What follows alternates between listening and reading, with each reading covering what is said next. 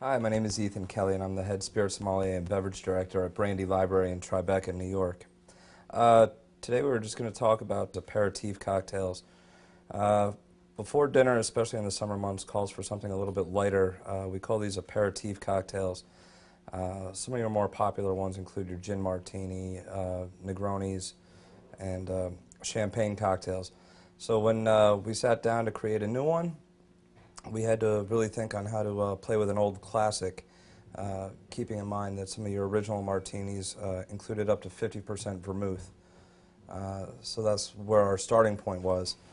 As always, aperitifs, very European, think British, and when we think British, we think gin, and that's where this whole thing starts.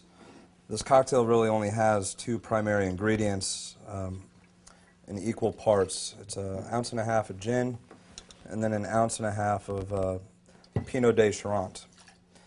Pinot de Charente is a category of dessert wine, but technically isn't a wine. There's nothing fermented about it. It's 1 part cognac to 3 parts unfermented grape juice from the cognac region. It's typically served chilled.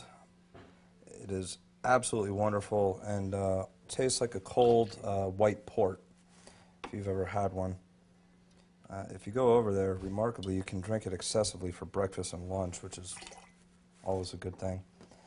That's the almost entire cocktail right there.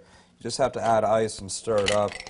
If you have any gin martini drinkers or Vespa drinkers in your home, this is absolutely ideal.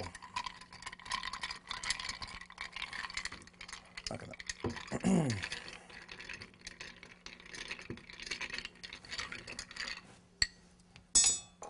I'm just about done right there.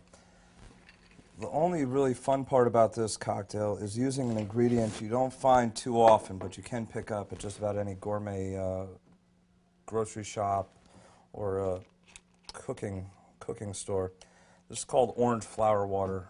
You only need a drop or two. It is very powerful, very pungent, and it's more for the nose than anything else. The only garnish required, twist a lemon.